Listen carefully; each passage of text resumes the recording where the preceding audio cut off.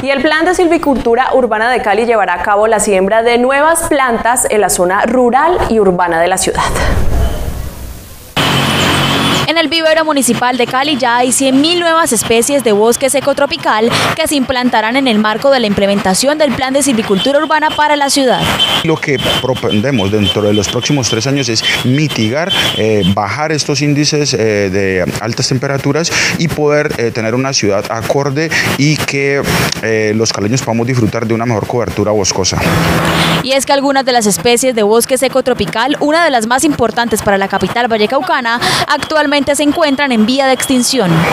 Las especies de bosque secotropical tienen una característica y es que en tiempo de invierno se cargan y se nutren, y en los tiempos de verano digamos que pueden soltar esas hojas y conservarse para poder tener en la estación de verano la capacidad de resistir hasta el próximo invierno.